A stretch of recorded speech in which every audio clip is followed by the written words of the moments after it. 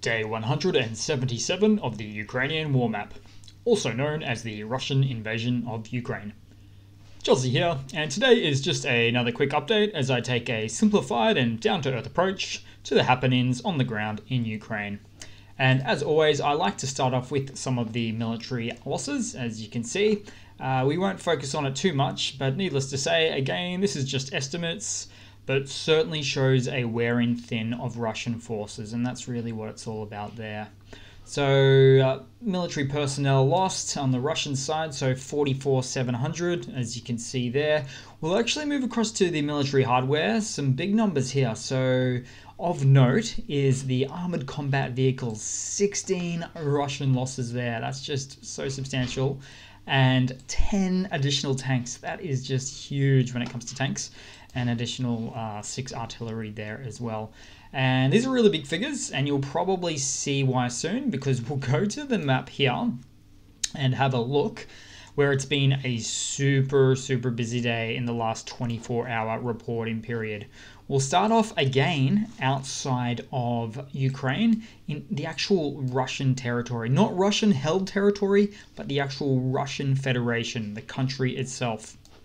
Now, if we zoom in here into Belgorod or Belgorod Oblast, Ukraine forces hit a Russian ammunition dump in Timonovo, which is right around here, but also an airfield in Stary Oskol, so up here as you can see there. So this is a pretty big deal. Just to zoom out there for your better context again. So pretty big deal. According to the Belgorod Oblast governor, so a Russian governor, the cause of the fires are still being established, but at this point we do know it's not just someone smoking again. So military targets being hit within Russian Federation land is now happening with increased frequency. It appears Ukraine is really now coming good on their previous promise of the counteroffensive in August, just like they said they would do. This is also a 100 odd miles from the border, not just the front line, which is around there, but the actual border itself with Russia, so it's even further. We're talking 150 kilometers, 200 kilometer range. Now, Ukraine would be using HIMARS-like technology. I don't think that they're necessarily using the HIMARS systems though, as it was provided to them by the United States on the stipulation that they wouldn't use it to strike actual Russian territory. It is probably another type of NATO/European provided high precision rocket weaponry, but I think we're going to see a lot of this more and more, because Ukraine is proving their strike range capabilities of 100 plus miles, well beyond the front line, with just higher and higher frequency now. So that is crazy stuff there. Now nearby on the map we'll move to Kharkiv. So we've got a photo or photos for this one here. Kharkiv was getting hit with a whole bunch of missiles overnight. Really imprecise residential hits again. Or Russia is just continuing its version of liberating residential locations. Either way. Then we move down to the Donbass region, the ever-contested Donbass region. And just 2 hours ago, there was a fairly big explosion reported in Kadivka. So if I was to just pump that in the map and show you where that is, because it is in a bit of an interesting location, and get that to load there. So there it is, the blue dot on the map there, which is actually 35 kilometers to the front line. So that's impressive. It's not just in the Donbass or Donetsk region, it's actually in Luhansk, which is sort of really meant to be well covered. So earlier reports say it's another Russian ammunition depot, but I'm sure we'll get more imagery and photos and information on that one later. Now we move down, of course, to Zaporizhia, the Zaporizhia Oblast, where Russia is still using the nuclear power plant at this location right there as a military base to launch attacks on Ukraine. They've even now gone one audacious step further and placed equipment and ammunition directly in the engine room of the Zaporizhia nuclear power plant. As we can see with some of these photos here, Multiple vehicles with the Z markings could be seen inside there. It just sucks that the person who took this footage probably got in a lot of trouble, or they took the footage because they're an indispensable nuclear technician at the plant, so they knew they could get away with it. So I hope the latter, not the former, obviously there. Now we move across to Crimea. Countless news really coming out of here. Starting off with Sevastopol. So Sevastopol right there, which is it's actually the largest city in the Crimean Peninsula, and yeah, even bigger than Simferopol there. So several explosions were reported in northern Sevastopol at the Belbek military airfield, so that's a little northeast, and also further explosions further northeast there as well, a little bit up at this location here. Sorry, I can't pronounce it. Back Shai.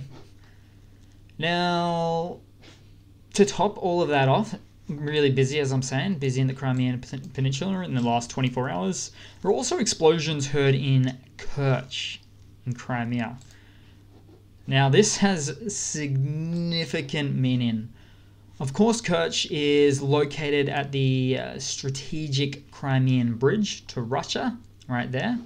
Now, before I go any further, here are some important facts about on the Crimean bridge. So, it took 3 years to build. It cost $4 billion to build, but given economic and GDP per capita disparities, in real life it cost the Russian Federation more than that, probably in actual USD worth value of about $10 to $15 billion. It's 11 miles or 17 kilometers long. It's the longest bridge in Europe, and most importantly, it connects the Crimean Peninsula to Russia, making it strategically very important for Russia. Ukraine has now set its eyes on this bridge. So it does consider it a military target, and it does have the strike range capability to take it out, as we can see with an undisclosed nearby location today at the Kerch city, or location around that area. I think this bridge is going to be hit at some point, rendering it unusable for Russia. This would be a huge loss for the Russian military, really, really. Even the pro-Russian Crimean governor fled overnight back to the Russian motherland, which is exactly the opposite of what Zelensky did 6 months ago. Of course, you might remember the USA offered Zelensky a ride out of Ukraine at the start of the war, to which President Zelensky simply replied, "I don't need a ride, I need more weapons," which is the exact opposite of what happened with this pro-Kremlin Crimean governor who fled under cover of night last night. Gee. Okay, moving across to news. So Turkey definitely in the news here. So the Turkish president Erdogan visited President Zelensky in Lviv earlier today. Erdogan was expressing his concerns about the situation at the Zaporizhia nuclear power plant, and he said a repeat of the 1986 Chernobyl nuclear disaster should be avoided at all costs, and he argued that he was on Ukraine's side. Russia, which has been shelling Ukrainian positions from the plant's territory, has been accused of using it as a shield or even a tool of blackmail. So this is a big deal geopolitically. We've got Erdogan and Turkey, who were trying to remain somewhat neutral amongst both at-war parties, is now using strong language to convey support for Ukraine. Of course, Erdogan would be this way, as Russia is the next biggest Black Sea neighbor down there, which would be very affected by any sort of nuclear catastrophe for sure. Also, from Erdogan's visit, Turkey announced it would assist Ukraine in post-war reconstruction of infrastructure. During his visit, a memorandum was signed whereby the Turkish government and businesses are expected to fund reconstruction of projects in Ukraine. So that is pretty powerful political speak right there from otherwise somewhat neutral Turkey from the past. Putin would not be a fan of that. In more breaking news, the United States is set to provide another $800 million worth of military aid to Ukraine. And Estonia approves a new military aid package for Ukraine. So Estonia, there's really no shortage of news coming from Estonia in support of Ukraine. If I pull up this different map here, strong show of support, which is pretty incredible considering Estonia is another bordering neighbor of Russia right there. So good on you, Estonia. And just lastly, to round off the video, this is just a simple mock-up image I located of a Ukrainian stamp saying goodbye to the Crimean Bridge that connects to Russia. And we'll see what happens probably in the not too distant future there. So thanks for watching, guys. Please leave a comment, subscribe, hit that like button. Try to ignore all those trolls in the comments for sure. And I do hope to see all of you guys there in the next one. Cheers.